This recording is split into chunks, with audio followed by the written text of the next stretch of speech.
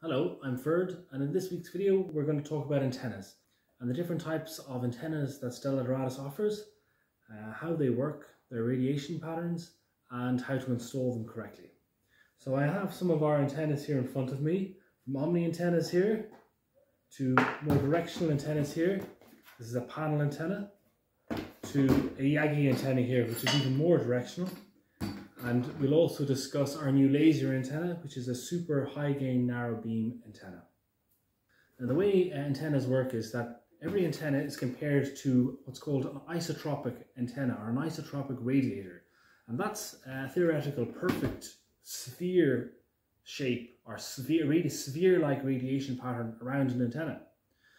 So this antenna doesn't exist in reality. All antennas are distorted from that perfect shape. By changing the elements within an antenna, we can distort that perfect isotropic shape into a more desirable shape.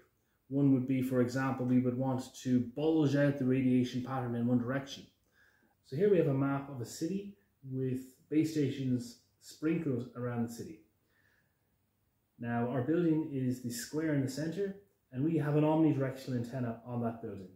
And that omnidirectional antenna is picking up all the base stations in that area. There's about maybe 12 base stations. Now your phone only connects to one base station, and all those other base stations are considered noise, and they actually degrade the base station that you're actually listening to. So we don't want to pick the signal up of all those base stations. We really only want to pick up the signal from one base station. So an omnidirectional antenna in this circumstance is not what we want. So the Yagi antenna screens out the base stations from the side and at the back a little bit and focus more of the energy out in one direction. And you can see I'm trying to reach the macro base station up in the top left there with the three towers on it. And I only want that macro base station. I don't want any of these other base stations around me. So the Yagi antenna does a reasonably good job at that, but it's not as good as it could be. Instead, what we choose is a laser antenna. So you can see from this graphic, the laser antenna does a very good job at screening out all those unwanted base stations and selecting out the macro base station that we do want. And for city installations, the laser antenna is preferable.